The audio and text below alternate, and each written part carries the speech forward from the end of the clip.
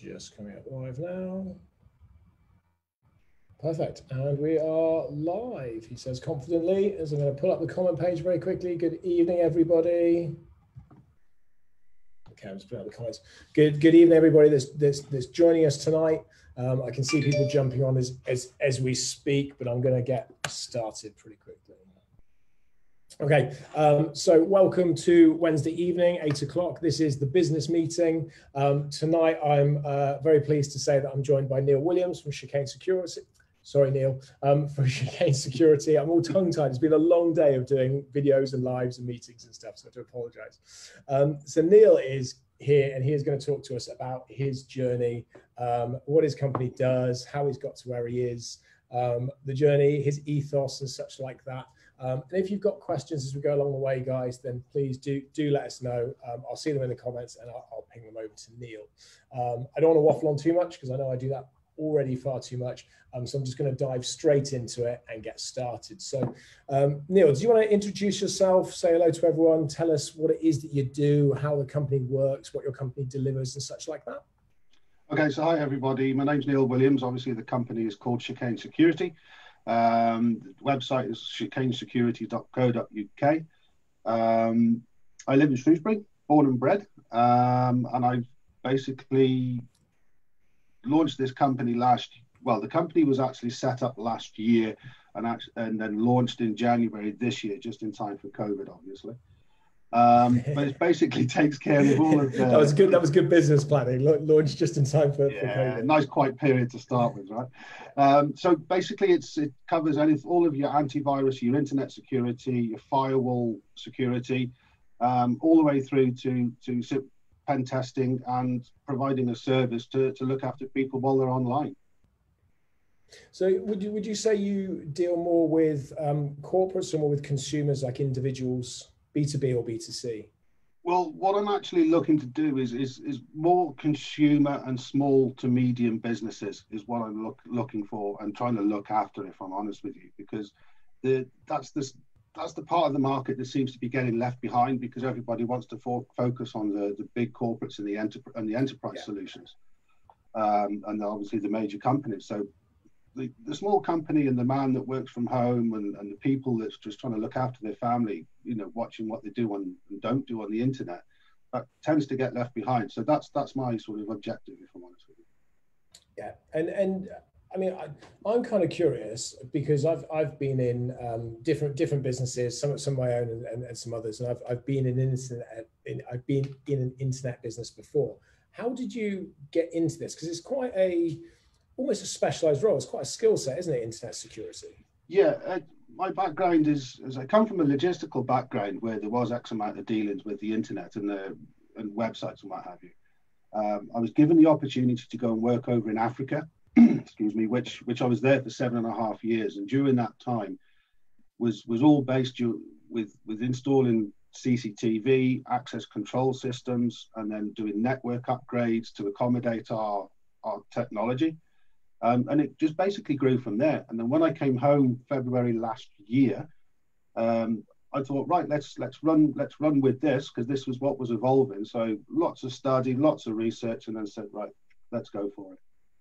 And I think that's a great move because this is the bit that I love. And as we were just chatting before we went live about this, I get really passionate. I get really curious about what it is that drove you to want to work for yourself rather than taking the skill set you had and going and getting a job for somebody else doing that effectively. I like to manage my own time, and I love providing a service and giving solutions that you can actually see the benefit from the end user or the client. Whereas if you're working for someone, you don't always see that. You might get a little bit of the feedback or involvement with it, but to actually be able to provide that and work with the people on the initial solution and then working long term with it, that's brilliant. That's brilliant. I love working for myself, and obviously providing solutions that's going to suit everybody and put a smile on their face and keep them safe. Yeah, no, that makes a lot of sense. And when you started work yourself, was there an area of, I guess, anticipation, or was an area of kind of worry or concern in terms of going it alone, setting up, and especially because you are competing with some really big players as well in terms of internet security? Yeah, there's a lot of companies out there doing it. Absolutely. I'm not going to say that I'm a miracle worker and I'm going to be the best of the best and what have you. I'm not going to say that at all. I'm not going to sort of say that the other guys are no good and what have you, because there's some wonderful people out there. But basically, what got me to start with, if I'm honest with you, Joel, I was very apprehensive because there's so many people out there doing it. And there's some, like I said, some great guys.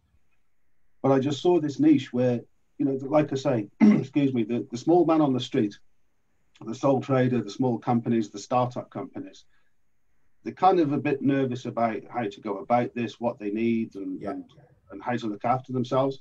So that's why I thought, right, let's go for that niche in the market, or that section of the market, and see what we can do. And I think that's the thing about entrepreneurs that I find, is that innovation piece. I've yet to meet an entrepreneur that doesn't innovate, that doesn't find, like you say, a niche in the market, or doesn't see a area that they can step into, or an area that they can add value to and do something different. And very much what you're saying there is you've recognized the niche and the market in sort of the SMEs of being able to step into that world. And I would say my company falls into there as well, because we don't, this will sound really bad now, we don't have internet security per se. Obviously we use, well, we do. We use Apple products. We use Apple products, so we're protected. No, we use Macs. But we obviously use Microsoft 365. So there's a number of systems in there. But we have, and it was only, she's going to kill me for saying this, but we have had one of our email accounts, one of our senior managers actually had their email account switched off by Microsoft because they had an email come through, a spam email. They clicked on a link, and sure enough, it took them to a loading page. They inputted their login details, and sure enough, somebody then had access to their email and inadvertently can actually access some of their files and systems. And thankfully, Microsoft shut it down very, very quickly. They contacted us and were able to deal with it. But that was very much down to kind of user error, because like I say, they had an email which was spam, and they responded to it, and they did that. And I guess there must be a range of companies. I know lots of other businesses that don't use things like Microsoft 365. They still use Gmail and stuff like that. Yeah. And that gets bombarded on an hourly basis, if I'm honest with you. The same with the likes of Yahoo and what have you. The standalone Yahoo email addresses I'm talking about, and that's the sort of the weakest. I've got one of those. I've got a personal one of those. Yeah, but I mean, it does baffle me when people use their personal email or their like a Gmail account for their business utilization.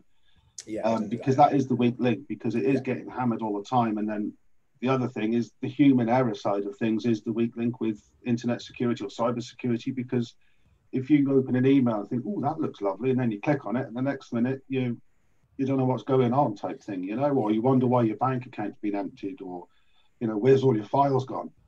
That's the issue there.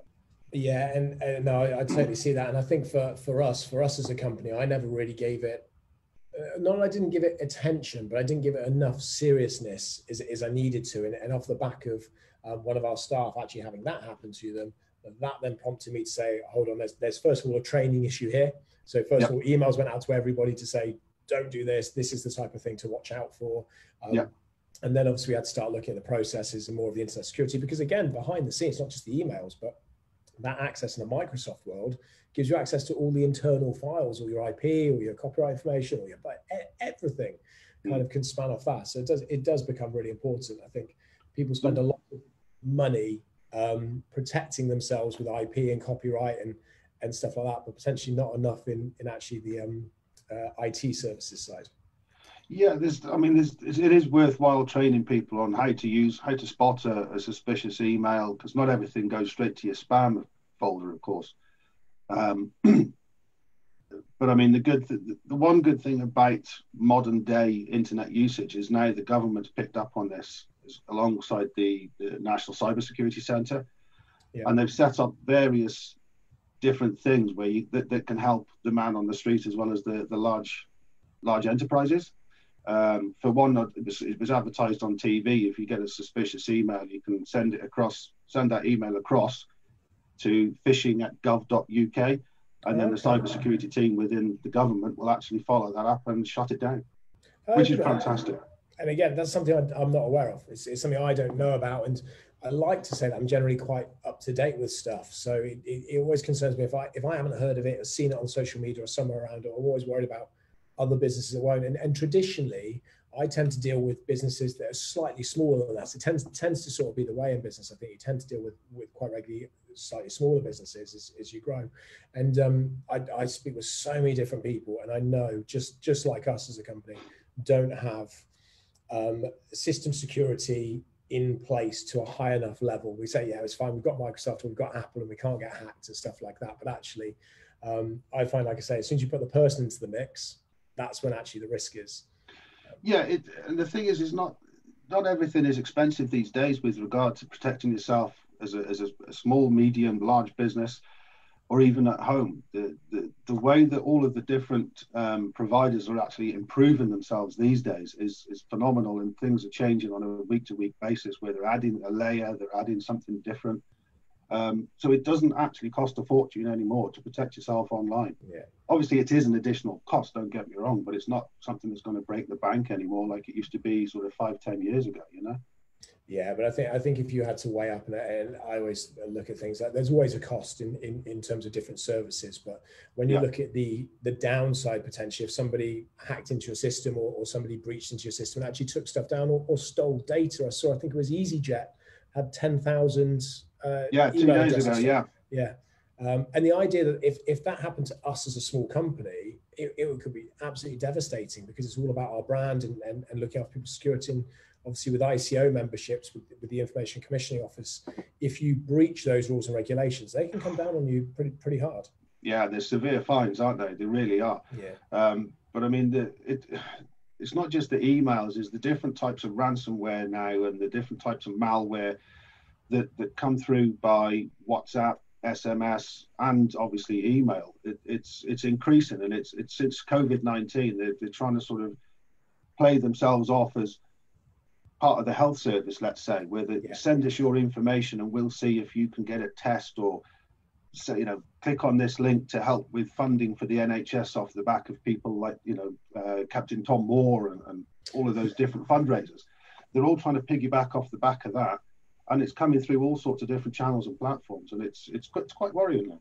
Yeah, and you know, it's really interesting and timely that you say that, because this morning when we went live with Women in Prison Lives, so we set up the event page as per normal, and 20 minutes before we went live, it got spam filled with just lots of different accounts saying, go live, click on this link. And it had our picture from the event and from our Facebook page. It had different pictures saying, click on this link. And we didn't even notice until we went live and people started reporting it. And you clicked on the link, you filled out your details, it asked for your bank details, and that was it. And it was a link to nothing other than just giving your bank details. And we had people go onto our live that gave that bank details and then spent the next hour and a half cancelling bank cards. And for us, we just couldn't believe it. We were absolutely gobsmacked, and it was completely out of our control. So the intelligence in terms of, I guess, internet security and what people can actually do is almost mind-boggling in the sense of the abilities they have. The guys that do actually will try and hack you. I mean, there's millions of them around the globe, let's be honest with you, and some are quite sort of sly, some are quite sensitive, and some are just literally in your face with the ransomware. It's got many guises, so you just need, my only advice to everybody is just be as careful as you can and don't trust anything. And if there's anything on the internet that looks too good to be true, it generally is. That's something I abide by as well. If there's a deal that looks too good to be true, it almost certainly is. Absolutely. Click on this link and you'll get a Ferrari and £1 million. No, I won't. And actually, as the same for because I'm going to come back to some things about you in terms of how you drove forward into your own company. But there's been a number of things recently with other business gurus and such talking about how if you buy our course, if you do this or you do that, you'll make this much money and join us. We'll show you how to be an Amazon seller and stuff like that. And there's been a raft of people calling them out actually since lockdown. People jumping on and actually doing it and investigating, going, no, what you're saying is absolute rubbish, and really calling them out. And I think that's quite important, because unfortunately there are people out there that see things that are too good to be true and they think that's going to happen, and they buy into it and they get duped into it. Yeah, that's it. And if people are using one, let's say, channel to try and promote stuff, to get money out of you, to do whatever, and if they're not actually what they say in the internet industry is taken down, they're going to open up a second one once they've got a nice revenue stream to afford the second one. And then obviously that gathers pace, and then there's 3, 4, 5, 6, and it just keeps growing and growing and growing, and then it forms different guises. So yeah, it's worthwhile sort of reporting things like this, if I'm honest with you. Yeah, no, I agree with that. Now, look, we've spoken a little bit about that. We obviously spoke about you going to work for yourself. Was there a time that you would say in your life that you looked at this and went, I'm going to work for myself? Have you always felt you were going to start your own business, your own company, or was it something that kind of just sort of happened? Yeah, I worked within I was self-employed a few years ago. God almighty, it's got to be 12 years ago now, within the logistics industry. And basically, I wasn't really enjoying that, so I let that pass by. And then, like I say, I went out to Africa for a few years. And the thought of coming back and taking a job was just a non-starter. And my wife will tell you, if I'd have taken the job, I'd have been bored within 6 months. And that's why I was like, right, let's do something that's I can work for myself, but obviously take the time to make sure it's the right thing and do it in the right way. Yeah. And again, this is always difficult. I personally never find this too hard, but lots of people I do that I speak to do, which is the financial side of the situation. Lots of people don't like to talk about the financial side, but was there an element for you? There must have been an element for you that sort of looked at it financially and said, how are we going to be? Will we be okay? How's this going to work? Yeah, you have to, because you can't set a business up on say £10, can you? This is what part of the research we did into the company was, how much is it going to cost? How much is it going to take to run it? As well as looking after our own bills, mortgage, and our own lifestyle. So yeah, we looked at that a lot. Yeah, because it's fine. I see it and hear it a lot, and I know a lot of other people do. You see successful people, different business people, and they'll talk about how you have to take the hit at first. You have to potentially work a job and work a business and build it. But the ultimate reason is you have to live as well. I think with lots of people that have just started businesses I speak to, I know that they're very nervy to sort of say, well, I need to have some money so I can actually live and sort of make that work. I'm like, you shouldn't be. You need to be able to live as anybody else. It's about how much you need. Do you need the Ferrari now, or do you need it in 20 years time? It's just about sort of planning for short term and long term, really, isn't it? And then making sure that you're looking after your business and your family. There's no point selling yourself short, because otherwise you may as well just take a job and live nicely, furloughed or not. But I mean, don't get me wrong, there was times where you think, right, okay, we can do this, we can do that, and it would be lovely to be sat here talking to you now, Joel, in a lovely office in Battlefield that's all kitted out and all the best kit and the top technology. But everything takes time to build, and is slowly, as they say, is the best key as far as I'm concerned, until you're at that next level with your client base and obviously the financials that go with it. Yeah, it absolutely. Again, I couldn't agree more. It's about, I guess, looking at that stage of, as a business owner, when is it you cash in? How much do you replow back into the business for the growth? When do you bring on additional staff? And when are you in a position where you can go, oh, I'm going to take some money out of this so I can start doing these things? And it's a difficult balance, isn't it? It is, and it's pretty much choosing the right time with the right expenditure for yourself, without breaking the bank and putting yourself into serious debt. And that's something I'm not willing to do for myself with the business, or for my family. I'm not willing to put myself or them in that position. Yeah. And don't get me wrong, I could spend a lot more money on the business, but I think Joel, you've had a look at the website. There's enough on there to provide a one-off purchase or a package for someone. There's more than enough there to take care of anybody and everybody, so there's no point trying to overload it with that extra expenditure and utilization for no reason at this time. Yeah, I guess I was probably a little bit taken back when we first connected, and I looked through your website and saw how much you actually offer, from internet security through domain names, through hosting. I'm just looking at now, cloud storage, servers, personal data storage, businesses, consumers. It's a huge, I guess, a huge spectrum and a wide range of products that you deliver. But the reason or the ethos behind that is, somebody might say, right, I've had that antivirus in the past. I don't want to go there again. Yeah. Oh, look, Neil's got it on the Chicane website. Oh, I don't want to go with them again. So if you've only got that one, you may be turning business away. Yeah. So if you've got 2 or 3 options or 4 options, then you're giving people that choice with good products. You've probably seen on the website, they're all good, upstanding products. They've all won Gartner awards and various industry awards. So it's all good stuff on there. I won't have anything else. Yeah, and I guess you have to in your industry. You have to have obviously your industry will be regulated anyway, but it's like you say, the standard, the ISO standards and stuff like that. So you have to have. And again, I know from past experience, just getting ISO registrations and regulations in order can cost huge amounts of money. It takes a lot of time, and again, when you're competing with big companies that have almost unlimited budgets and legal teams and development teams, I guess that can feel like an uphill struggle for. Yeah, it can, and it can lead you down a path of no return if you want to actually follow it with, like you say, the different ISOs and the GDPR and the compliance and the governance and everything. You could spend your life doing just that. Never mind running a business. It's incredible, but it's good. Don't get me wrong, it's good. Is something that's curious to me, and again, it's something I don't know. I know very little about it. I haven't really done any research into it. You've just brought it to the forefront of my mind. How will leaving the EU affect a lot of the regulations, like GDPR, for example, which was brought in very much as kind of an EU regulation? How do you see that, us leaving the EU, those sort of effects happening?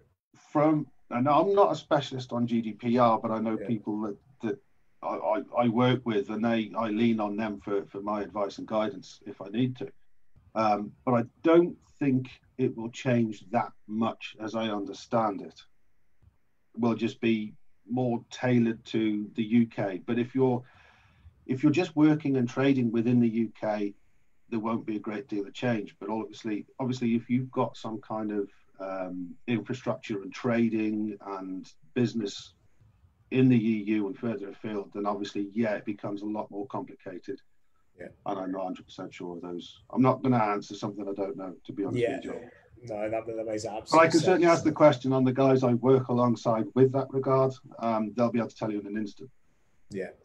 No, I think that's a great thing to have, isn't it? Again, I say to people quite regularly when I speak to different people, it's about having a resource network around you, somebody you can almost pull on if you don't know the answer to find the answer out. Again, becomes so important. And again, we were obviously talking about networks before this, about having different networks of people for sharing business, but also sharing ideas, concepts, asking advice and support questions and stuff like that.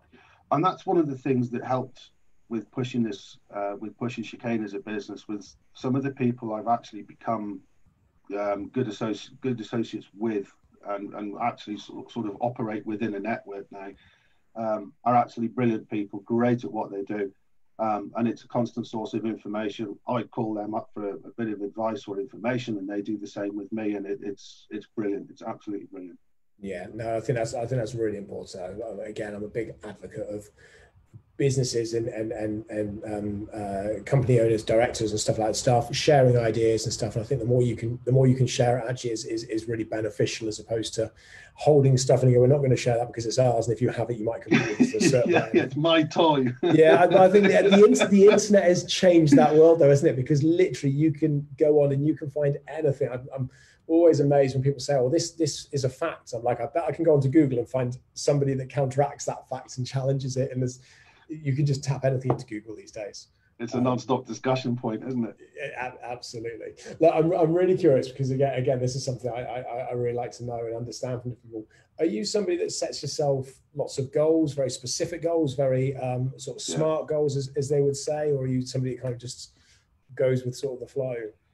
It's before COVID kicked in, it was pretty much go with the flow, but there were targets. Yeah. COVID's now kind of changed that. It's sort of sit back a little bit, but still kind of pushing and what have you behind the scenes.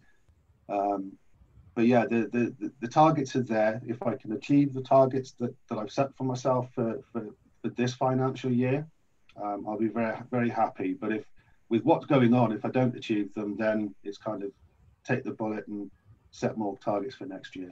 Yeah, it's a difficult time. I guess that brings us on quite smoothly into COVID-19 and how that's really affected, I guess, your business, because some businesses have been absolutely hammered, others have excelled, and others have just kind of continued. I mean, we're completely closed, so we've got no income whatsoever. We've just stopped. It is, yeah. It's but you know, that is what it is. And I was chatting to a friend yesterday who works in a health and safety company, a huge multinational conglomerate, and they're churning more money than they've ever churned before in sales, because people need that support, and they're doing lots of risk assessments and COSHs with around COVID. So they've really got that corner of the market. How have you found the lockdown and COVID? Has that affected you? Well, as I mentioned, I launched the company at the end of January this year, so there's only like 3 or 4 weeks of networking and getting the company known before we were put on lockdown. But I have gained contracts. They're on hold until this is over. You know, everyone is free to do what they want and lockdown's gone. And obviously the people know that they've got the same kind of budgets and availability to do it. So that's fantastic. So that's nice to sort of say, right, that's coming soon. Brilliant. But for gaining new business and what have you, it has been slow because people are watching their money. They're nervous about sort of investing in their business because, let's be honest, a lot of people are they actually 100% sure their business is going to survive COVID? And obviously they were saying on the news yesterday that they're expecting a severe recession now, so it's like a double whammy, if I'm honest with you. So the UK industry is being pretty much hit hard, isn't it?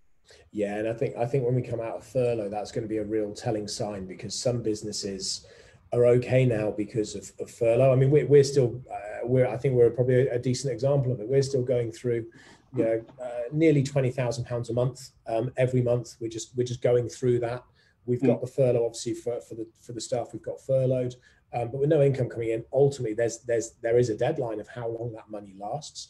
The last thing I want to have to do is, as you said earlier, is borrow money. So desperately trying to get to a point where we can open without having to do that. But as soon as furlough stops and we reopen, if the market isn't there to drive the customer base and we can't pick up pretty much from where we left off, then how do you pay all your bills? And I think a lot of companies are going to struggle at that stage, and especially leisure businesses. I think pubs and the entertainment sector, music venues, you know, who rely on big numbers through the doors. Yeah. If they can't get those, but they've got to manage all of their payroll and all of their bills themselves, I just don't see how a lot of them are going to do it. And banks won't lend them money if they don't see them having a successful future.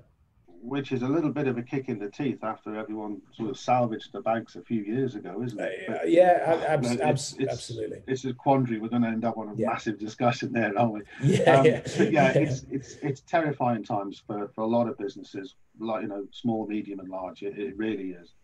But let's just hope as many people within the country can get through it and try and salvage and get on and continue as something as near normal as we can. And I assume to a degree that some of it must actually be, a benefit's the wrong word, but actually there's opportunities, I guess, for different companies out of this. And potentially one for yours is the sense that people are now working from home. So some small SMEs are now having to think very, very quickly about security, about VPNs, about how they can protect their company and their workers who are working on completely different networks, some on BT, some on Sky, some on Virgin, some completely unsecured, I should imagine. A lot of companies are looking to do that now because they've realized that having everybody in the office isn't as important as they thought it was. Or spending copious amounts of money on company vehicles and all the insurances and the fuel and everything that goes with it, when you can run something like this and you can get it's just as productive as before. So a lot of people are looking at VPNs, firewalls, cloud solutions. As well as updating what they've got at home to fall in line with what they've got in the office or with what's standard within the business, depending on the policies and procedures.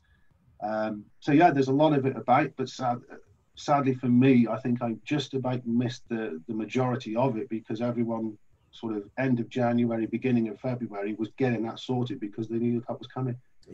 But if there's anybody out there that hasn't got it done, give me a call. So I'm just seeing what's Someone's talking prison life. We're not in that today. It's fine. It's behind me. But I've only put the prison up, as Neil knows. I put the prison up because behind me is just an unplastered wall. Bringing me back onto that, again, I'm really curious as to your why, and that's something I obviously talk about a lot. Your why, your kind of reason behind doing what you do. What does that look like for you? What is it that drives you? Why? I'd love to say why not, but that'd be wrong. No, I think that's a great answer. It's just, what else am I going to do? No, that's a bit of a pun. Why? I like doing this work. If I'm honest with you, I do like working on with various things on the internet. I love to be able to give a solution and some kind of a solution and a package, if possible, to someone that's going out of their mind, doesn't know which way to turn, and then in the end of it, they're happy and they're content and they can carry on with their normal family life or their business life. That's what I enjoy. Love networking with people, love meeting new people, love working with the providers that I've got on board, and otherwise, it's something that I actually enjoy doing, and it's pretty much it, to be honest, Joel. I'm not going to try and reinvent the wheel. I can totally do that. I love all those kind of things. As I said to you, I could just do this all day. I could just chat to people about business and all those kind of things all day. And I'd love to do that all day. I'd love if someone out there wants to just pay me to do that.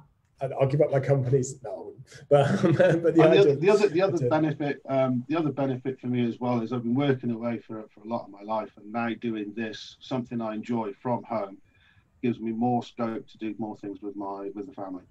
That's the seal of the deal.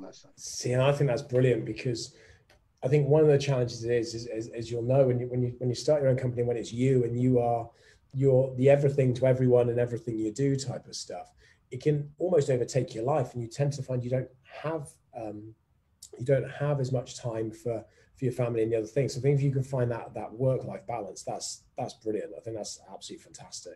I said to my wife the one day, this is my effort at multitasking, and she said it's still not good enough. I hear what she says in terms of, I know the amount of hours that I work, I know the amount of hours you must work, and I look at, again, some people that work 37 and a half hours, 40 hours a week, and they work really hard. And I look at that, I think, wow, do you know what? Sometimes I'm really envious of that.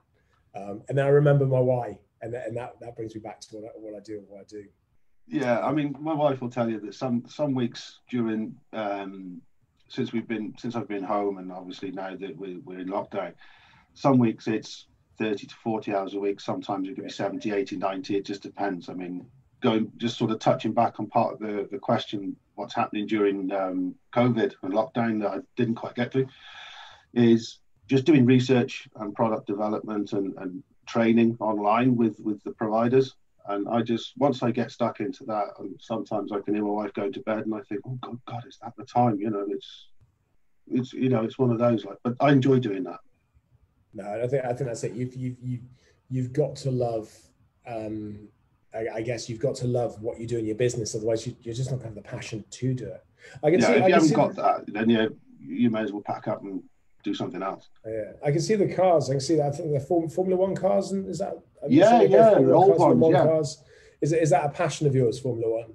Formula One and football, yes, very much. Yeah, I'm missing both. If I'm honest with you, you watch the odd rerun of a game or a race and what have you, but there's nothing like the real thing, is there?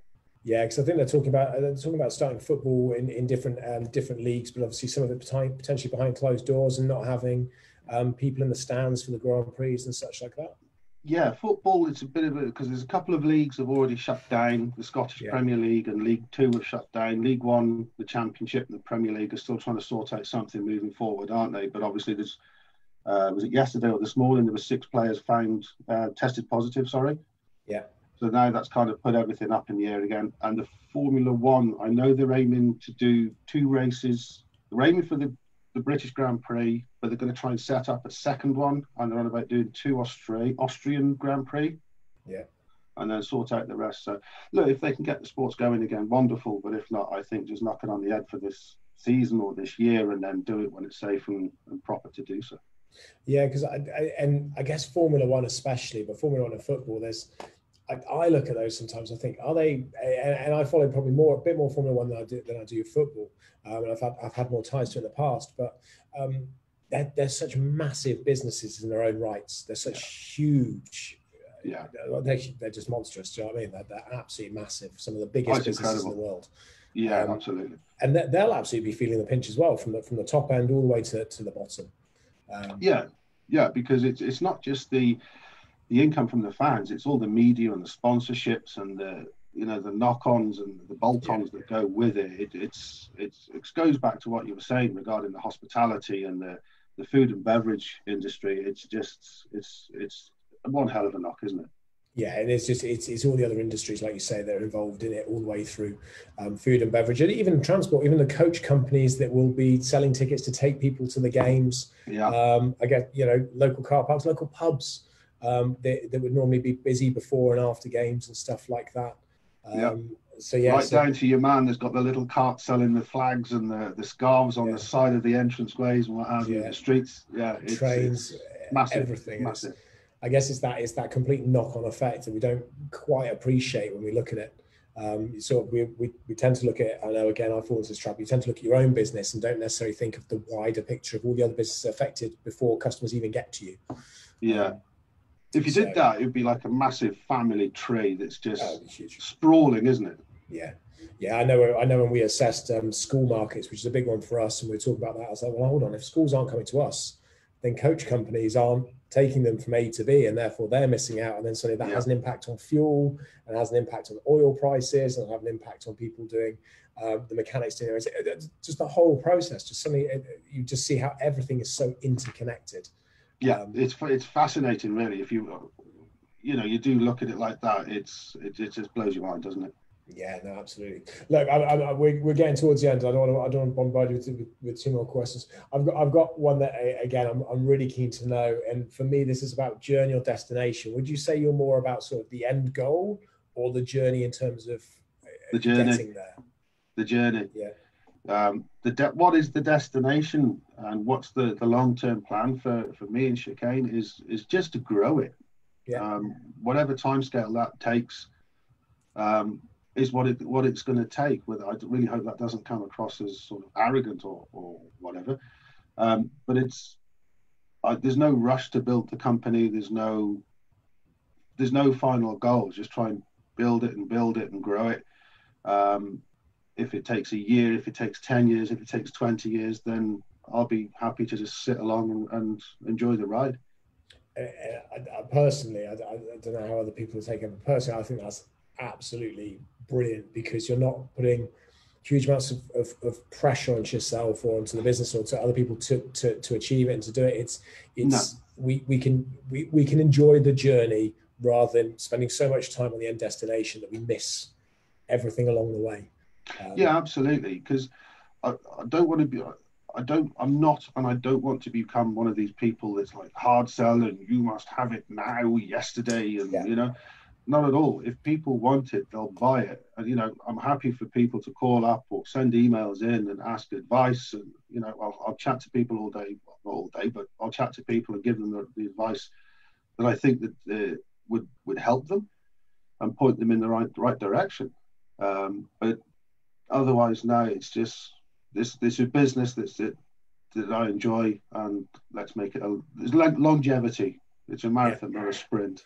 Yeah, and you said to me before we went live, again, you were saying that you'll always deliver the right product for the person. You won't try and upsell them on things they don't need. You'll be very true to their requirements and their needs, rather than, as we might see in sort of, I guess, a historic typical salesperson trying to just flog as much as they can for the bonuses. It's trying to keep, you were saying, obviously you do keep everything very much to the services they need. Give them what they need. Yeah. If someone needs a solution that's going to, let's say for argument's sake, cost £100 a year, then I'm not going to try and sell them something that's going to be a £15,000 solution that they're never going to even use 10% of it. Yeah. I don't see the point. I really don't see the point of that, to be honest with you, but that's just me. No, and again, I think that's absolutely the way to do it, isn't it? Because it builds the connections, the partnerships, the brand loyalty, and the customer relationships, which is the future proofing of your business. Yeah, I want to work with people long term rather than, yeah, hi, how's it going? Yeah, buy that, download it. You never speak to them again because, you know, they're not happy, or they bought it, they're happy with it, but they're not happy with you. I'm after the long-term strategy and the long-term connection with each and every client if possible. Yeah, the partnering as opposed to the just supply and off we go with. Absolutely, yeah, absolutely, yeah. Okay, right. As I get to the end, this is something that I've been trying with, I've been playing with. I'm going to try and share my screen and see if I can get it to you. I like to play a little game, which is basically called Hire, Fire, or Partner, where I'm going to put up 3 people. Now they're topical. Two of them are in business, and obviously in politics and stuff like that. They're quite topical. I'm not sure which way you'll go with this, but let me see if I can just share my screen so you can see it. And I'll fire up the 3 people. There we go. That should come up. So hopefully, with a little bit of luck, you can see those 3. So we've got Bill Gates, we've got Donald Trump, and we've got Boris Johnson. So if you had to hire one to work in your business for you at a senior level, you had to fire one, and you had to 50-50 business partner with one, who would you choose? Which would be which? Trump would be fired. Yeah.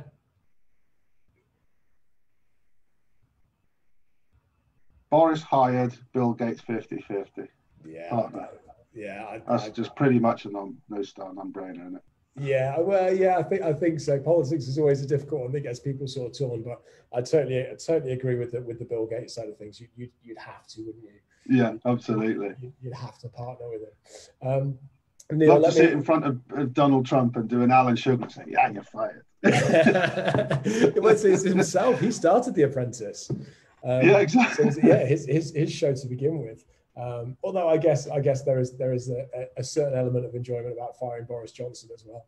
I'd say that with every politician. I sit on the fence, to be honest, with politicians. I'm one of those people that sort of goes, well, they can all be a little bit bad as each other to a degree, but very diplomatic, Joel. Yeah, I'm unapologetic in my approach. I'll be honest. Neil, look, give us some, give everyone your website, your plugs, your social media stuff, and I'll put it back up onto the video as well, so people know where they can find you and how to get in contact with you. Okay, the website is www.chicanesecurity.co.uk. It's anything from antivirus to internet security to firewalls to email protection, Office 365 protection, all the way through to pen testing and doing risk assessments on your premises. And I actually work with a group of guys who will come along with me and we'll do physical security assessments. And that's like on your perimeter, your cameras, your access control and everything. We can do a bit of a job lot on there. I think we're going to need that. So everything's on there. It's a full mix of security. I don't deal with security guards or anything like that. I had 1,000 at my disposal, and I don't want to do that again, if I'm honest with you. But yeah, so give us a call. The phone number's on the website. Have a look. We're on Facebook, LinkedIn. I'm not so much on Twitter these days because it's just like a slag fest, if I'm honest with you, on Twitter. But yeah, LinkedIn and Facebook, we're on there, regular blogs. It's normally weekly, but sometimes do a bit more depending on what's coming up in the news and what's going on, to be honest with you.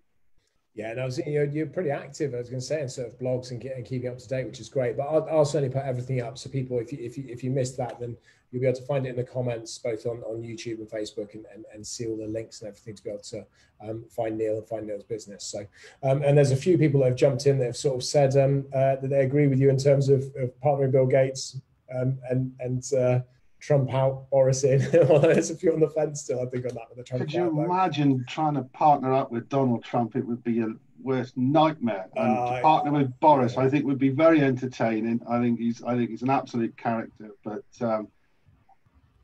nah. it's the 50-50 partnership that makes it difficult. So yeah, I think it's that. But yeah, you're absolutely right. Bill Gates is definitely the way to go. Neil, thank you very much for taking the time to speak to me. Like I said, I'll put all of your details up, and obviously we will catch up again shortly. But thank you very much. Thank you to everybody for tuning in and watching. And I will be announcing later this week who we've got on next week for the business meeting, and obviously going through that. So thank you once again to everybody else. Neil, thank you very much. Thank you very much, and all the best, everyone. Stay safe. Thank you. And this is the bit where I need to figure out how to just stop the live. It's always my challenge. Let me just do it.